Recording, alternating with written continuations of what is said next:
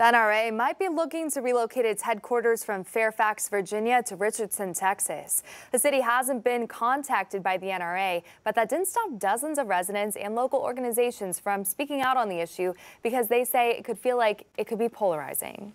We love the Richardson community. It's a cohesive, safe community, and we feel that bringing in an organization like the NRA would be divisive to our community. We can't take away the ability to defend ourselves.